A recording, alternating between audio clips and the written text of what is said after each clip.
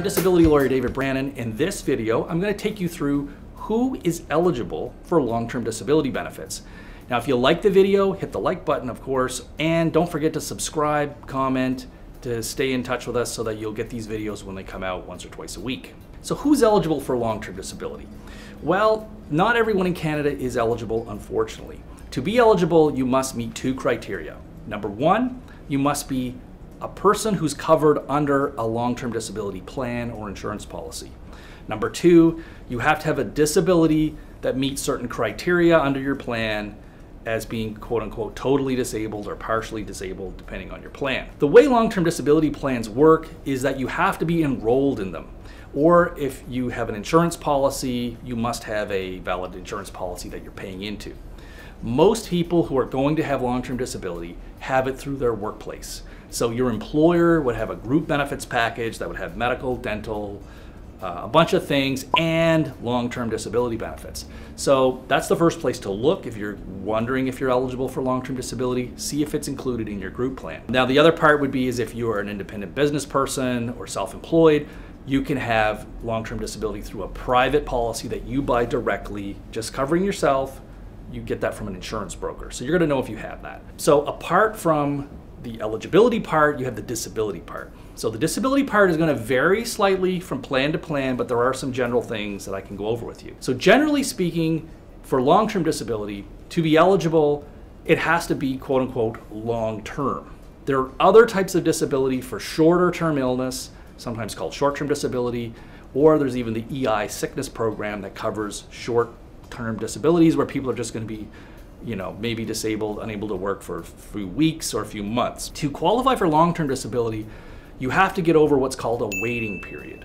The waiting period, also sometimes called the elimination period, is a period of time that you have to show that you've been completely and continuously disabled for this period of time. And once you reach that threshold, you now are eligible to apply under your plan. The amount of the waiting period is different from plan to plan.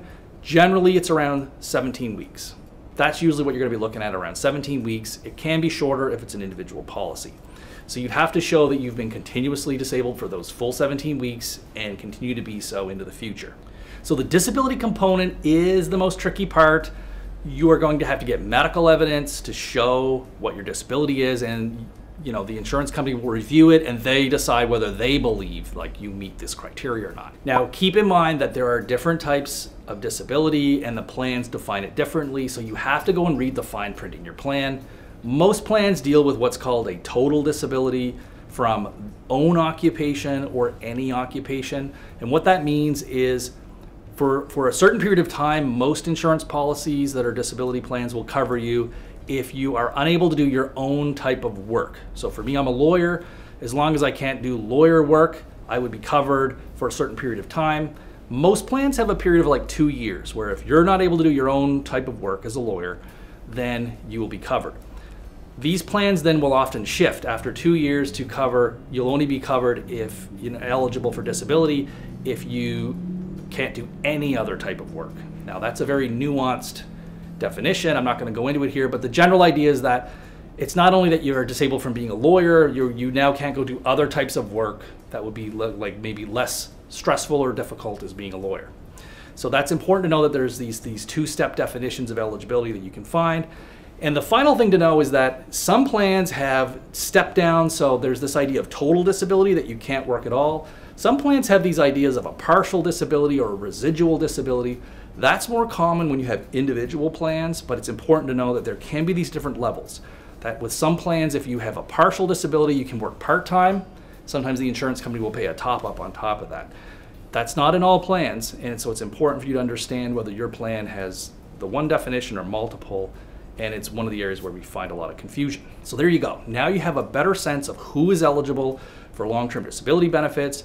You know that not everyone's eligible, that you have to apply, that there's the disability criteria, that there's the actual enrollment and eligibility criteria, and that once you get into it, there's different definitions of disability that you have to be aware of.